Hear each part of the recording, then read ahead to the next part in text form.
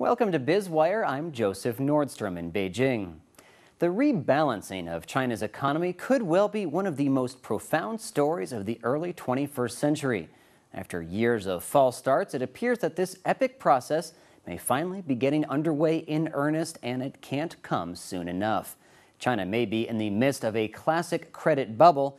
Its ratio of total credit to GDP has risen from around 115% in 2008 to an estimated 173% today.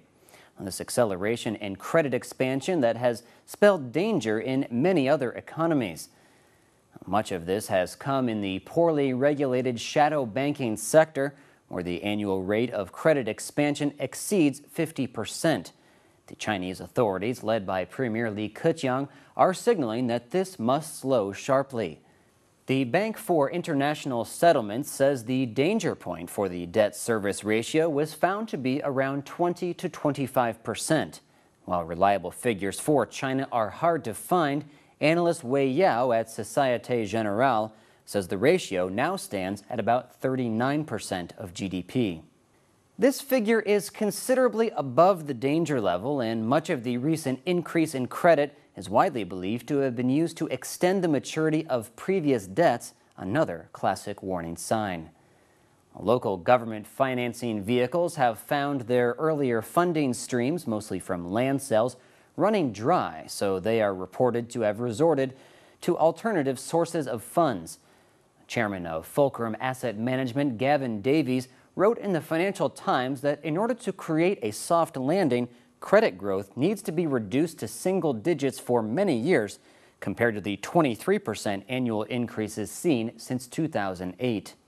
Davies says apart from the financial consequences of the credit expansion, there are now also real concerns that much of the resulting capital spending has been directed towards areas with low economic returns. For many years, China has been accused of relying too much on investment as the prime driver of its growth, both in generating aggregate demand and in boosting supply capacity.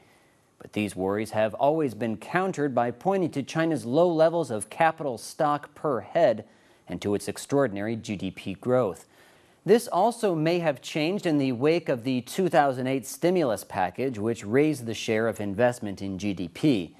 Research from the IMF indicates that excess investment has grown to around 10% of GDP, concentrated in the inland provinces and industrially in the manufacturing and real estate sectors. Analysts say to achieve a successful rebalancing of demand and avoid wasted resources, private investment growth needs to slow to around 4% per year over the next decade, compared to 10% in the last. Much has been discussed about the dangerous maturity mismatches with wealth management products and unregulated shadow banking, but many respected economists are not worried about a financial shock. They point to the recent stress in the Chinese money markets as resulting from a deliberate signal from authorities to rein in excess lending and hammer through important structural reforms. If officials can rebalance the economy, some short-term pain in the form of lower GDP growth rates could be worth the long-term benefits. For now, liberalizing the financial sector, including interest rates, seems to have the best chance of being enacted. Wholesale changes to China's state-owned enterprises, though, are not likely possible until after the president and premier, Xi Jinping and Li Keqiang, consolidate their power enough to battle the entrenched interests who are quite satisfied with the status quo. You're watching Biz Wire on the Blue Ocean Network. Stay tuned for more in Economic Insight.